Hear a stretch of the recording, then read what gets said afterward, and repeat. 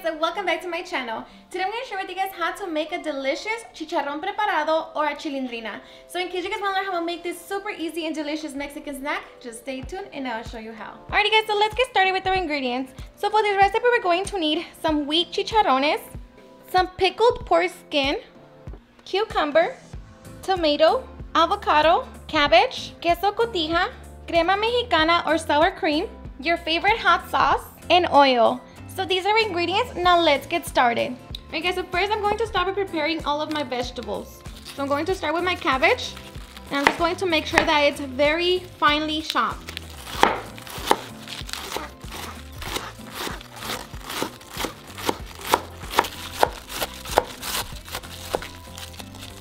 Okay, so then I just like to grab all my cabbage and go back and chop it even into smaller pieces. Okay, so now I'm just going to transfer into my bowl so I can rinse it. So next I'm going to grab my cucumber and I'm going to remove the edges. But for me, this is a habit of just rubbing the edge to my cucumber.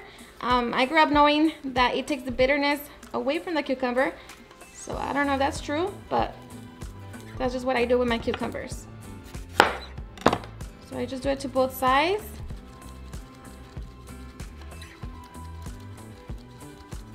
Okay, now we're just going to peel it.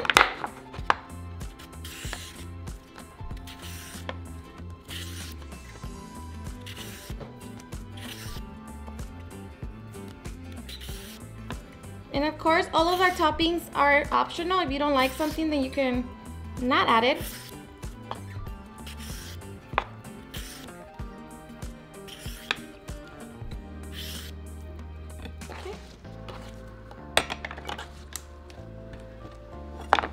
I'm just going to cut it in half. Remove the seeds.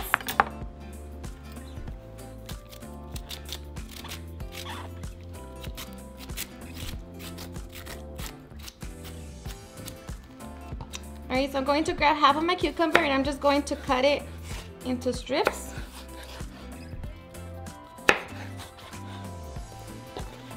And I'm just going to cut it into small cubes.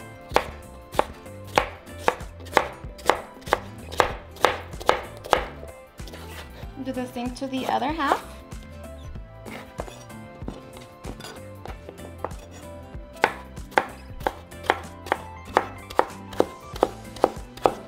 And that along with some lime and tahini. Delicious snack. Alright, so next we're going to do the same to our tomato. Get that into small little cut them into small little squares. And you can remove the seeds as well or just leave them as it is. This tomato for me is good. I don't mind using the seeds.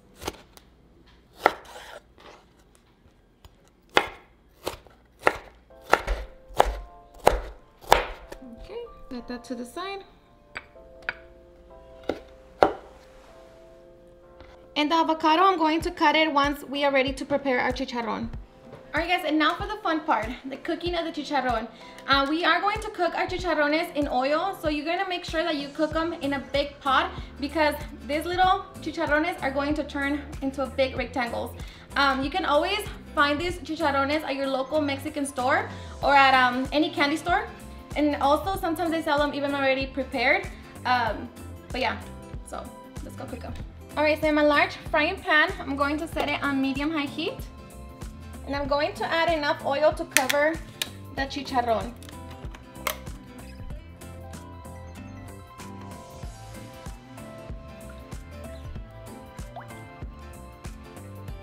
Okay, so that should be good. The chicharrón is going to float, so it doesn't have to cover the whole thing. So once that heats up, we're going to add our chicharrón. Alright guys, so once your oil is hot, we're going to add our little square. And just be careful because it's going to start wrapping itself like in a little bowl. So just make sure that you guide it so that it stays open. And of course be careful because it's hot.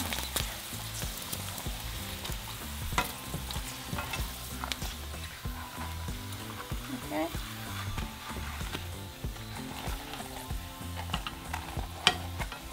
And this is the biggest pot I have, but you're gonna know that once it's done.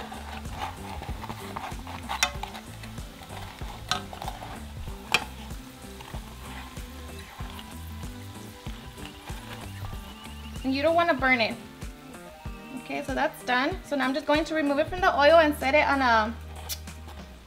a kitchen towel to remove all the excess oil. Alright guys, so once we have prepared our chicharrones, now we are ready to top them. Okay, so first we're going to start by topping it with some crema. I'm going to use crema mexicana, but like I said, you can always use sour cream. And we're just going to add the first layer of that. You can add as much as you like.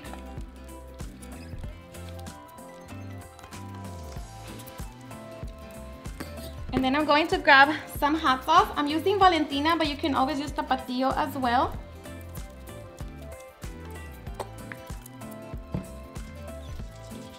And then I'm going to grab my cabbage.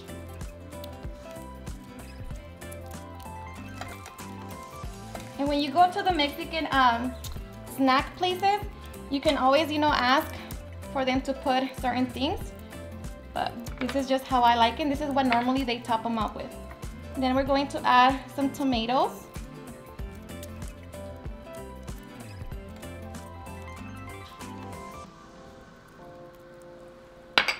Our cucumbers.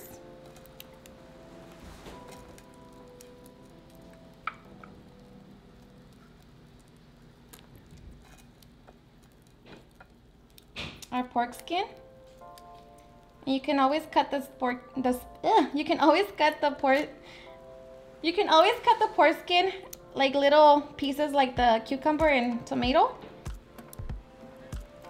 And I used to love eating the pork skin with just lime and tapatio up until what I knew what it really was. So you can add as much or as little as you like. Then we're going to add our queso cotija. I'm going to squeeze some fresh lime juice.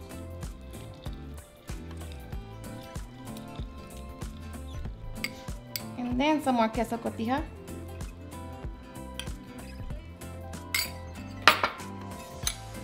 And then I'm going to top it with my avocado slices.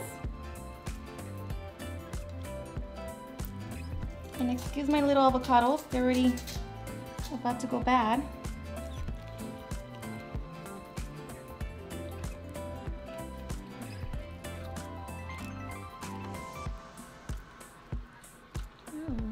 Okay.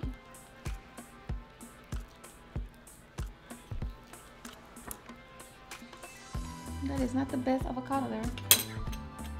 But then I'm going to grab some more crema and add some more along with our Valentina. And that is basically our chicharrón preparado. Alright guys, so now we are ready for the best part, the taste test. Let me tell you guys that I love ordering these, when I go to any local Mexican snack place. But you do have to eat it like right away as soon as they hand it out to you. Otherwise, because of the lettuce and everything, if you don't eat it right away, the chicharrón gets soaked. It gets soaked, so the chicharrón is no longer crunchy and it's just not the best.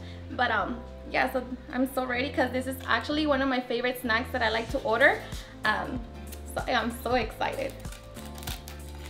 And they do give you like a fork and knife to eat it, but no, this is the way you eat it.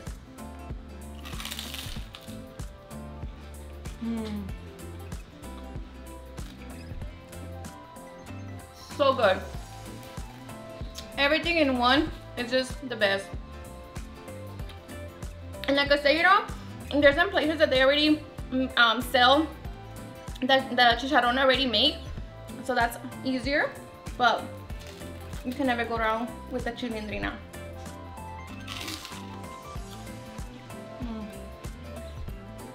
Alrighty guys, and there you have it on how I prepare a delicious chicharrón preparado. I hope you guys had enjoyed watching this video, and if you did, please don't forget to give me a big thumbs up, share it with your friends and family, and if you recreate this recipe, please don't forget to tag me on any of my social medias. And if you're new to my channel, please hit that subscribe button so you guys can be part of our family. Thank you so much for watching, and I'll see you guys on my next video. Bye. Oh yeah, yeah. Oh, no, no. Eres perfecta mujer, de la cabeza a los pies. Tú pasas de mi nivel, tú tienes el piquete. De la forma que tú besas, mami, más simétrica que un origami. De la forma que tú besas, mami, más simétrica que un origami. Eres perfecta.